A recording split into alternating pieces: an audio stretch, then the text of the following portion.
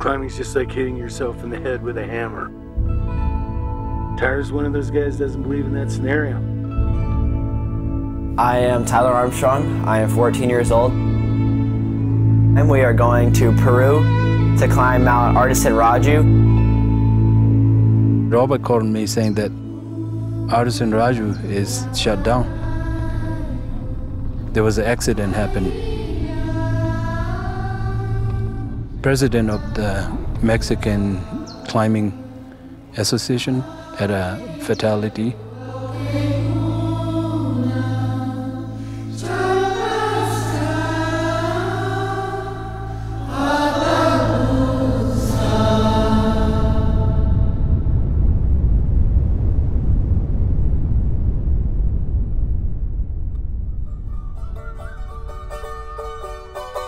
Most kids in America, they play video game. The thing that made me want to start climbing is when I was, I think, 6.5 years old. I saw a nature documentary about the Great Divide, which is a trail that goes from Mexico to Canada. I was like, whoa, this looks super cool. Let's go do this.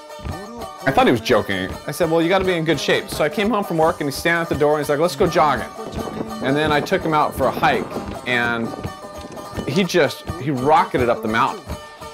In trying to do the 7 summits, we've done and completed 5 of the 7 so far. Mount Kilimanjaro at the age of 8.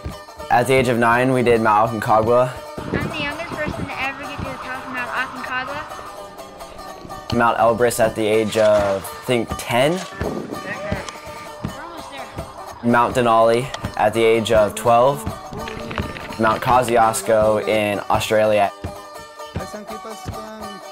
I chose Mount Artesonraju because it's the face of Paramount Pictures, that mountain logo. It's nothing I've done before. Ice climbing, you know, you're doing thousands and thousands of feet of it. Artesonraju is a very technical mountain, so I reached out to them. I said, this is what Tyler like to do. Is it possible? Can he do it? Does he have the skill level to do it? Robert and Luong are like, dude, yes, Tyler has the ability to do it. He can do it, so, you know, let's plan it.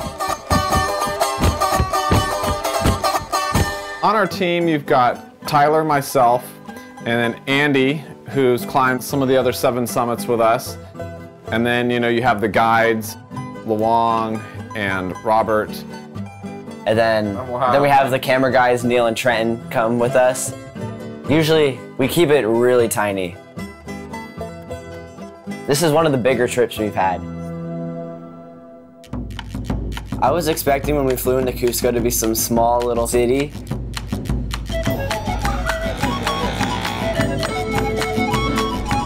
This does not look like what I was picturing. It was huge.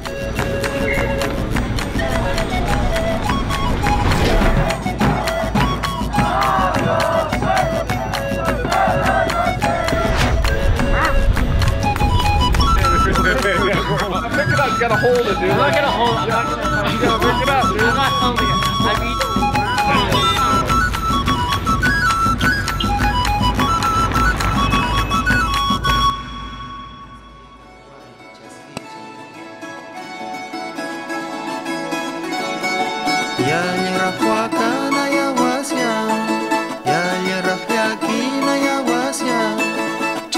You know, you see Machu Picchu in pictures.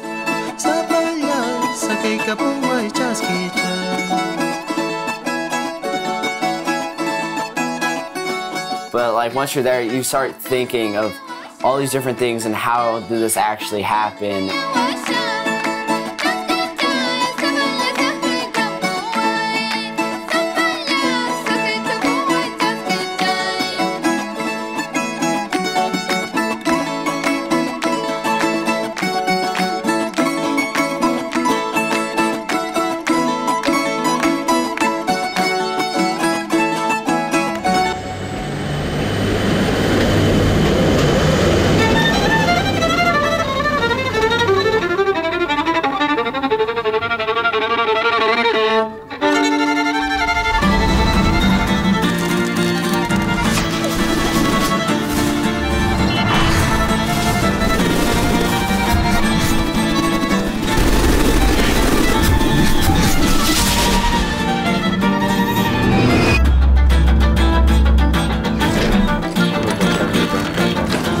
probably worth this again.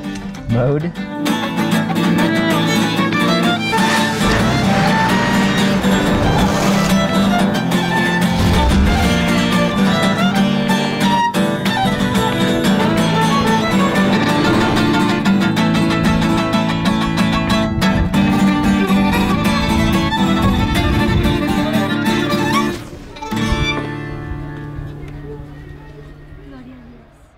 There's a big crevasse, Berkshire. It's like open up, so there's no way to get to the top. Nobody summited this season. You know, if Artesonraju is not climbable because of the, you know, the guys died on it and it's just not climbable, then it's not climbable and we'll move on and do something different. I mean, the whole point is not to die. You know, I'm not going to be, you know, putting frickin' Tyler's life on the line to frickin' do it. It becomes pointless. So we have to kind of like a, I think like a mega plan B. We talked about what mountains we wanted to, what mountain we thought about doing. As a group, we all kind of agreed on a mountain called Mount Tocllaraju. Has the same difficulties as Artesonraju. The only thing that's different about it is it's a little bit shorter of a climb, but it's also higher. This mountain will, one, get us to a high altitude, and two, help us become better mountaineers.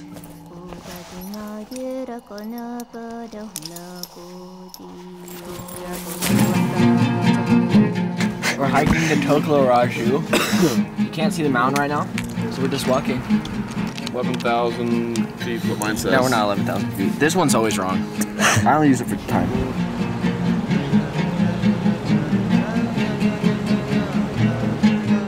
The pictures look crazy, but I was like, this mountain's like really crazy.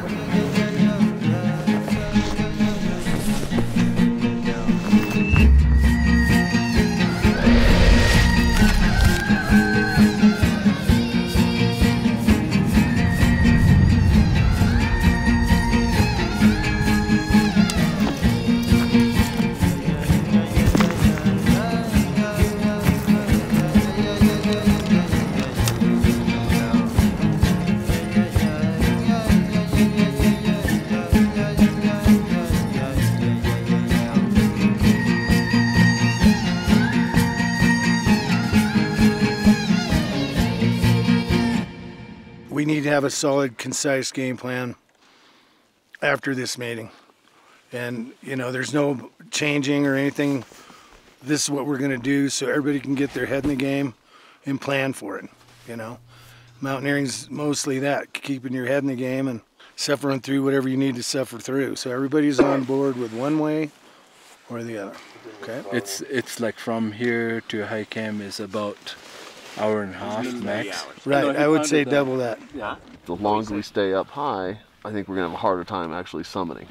You know, I hate to say, you start eating yourself. You know, you're cold, you're tired, you're not getting a good night's sleep. It's gonna be colder for sure. Where we are now at 16.7, yeah, it doesn't change that much in just another 1,000 with the altitude we've already gained. It's just more acclimatization at higher elevation and more rest. I think we'd be better off from summiting from here, where it's warmer, we're sheltered.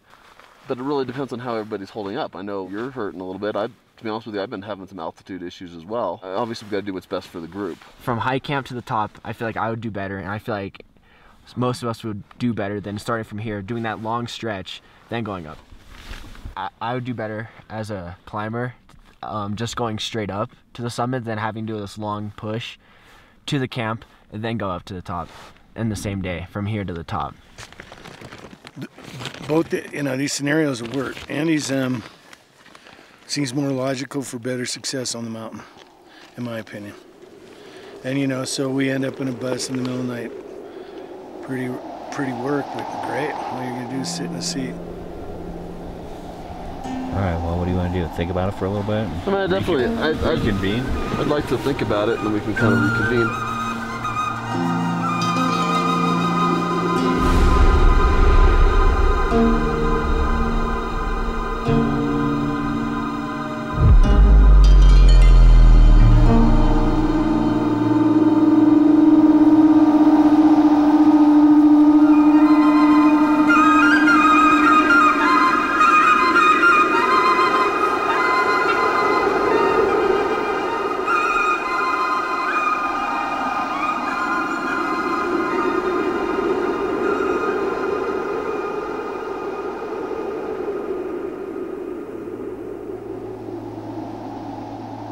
I've been climbing for more than half my life now.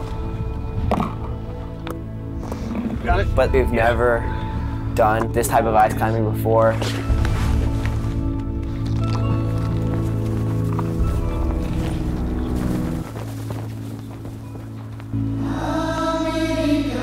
I do think about death in climbing. Everything's got a risk to it.